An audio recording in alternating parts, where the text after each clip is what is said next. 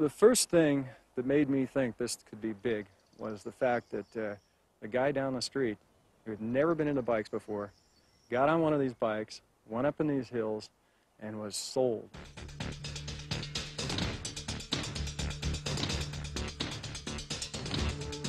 The mountain bike, 100 years of cycle technology turned on its head.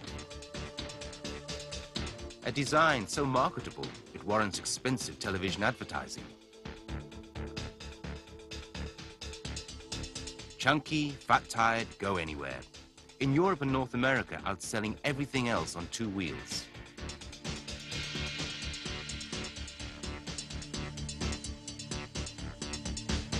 The worldwide proliferation of mountain bikes has made me very, very happy. It's the happiest, business thing or, sport thing. It's one of the happiest things of my life going, for sure, because to see people enjoying bikes in more ways, that's something I always wanted.